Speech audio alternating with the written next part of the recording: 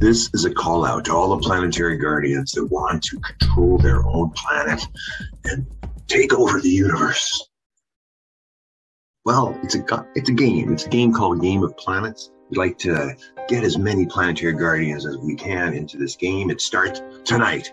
And so you, if you get this video from Captain Sweep, are having a special invitation. I would love you to be in this game. I played it for months. You can play it in the background. You build resources, you build your empire, and then you have to have diplomacy or war with other people. It's a great game. Like, I love the game. And it's not something you sort of like play all the time. You have to wait for things. So you sort of do your work, do a bit of the game, and then this is the 4th iteration, and it's small. It's just probably going to be under 100 people. I think it's one of the best online games I've ever played.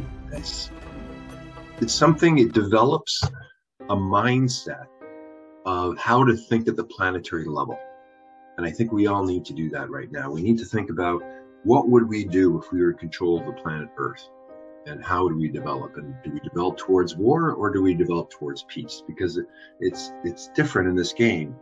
You have the choice. You have the choice of which way you want to go.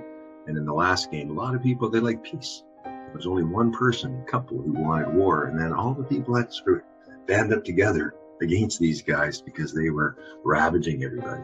So maybe it's something to learn about what's happening right now. Huh?